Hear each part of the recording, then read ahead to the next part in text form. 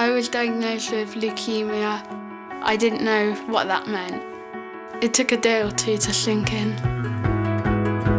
He was a fit, healthy young boy, was playing football with his friends. He was the epitome of strength, really.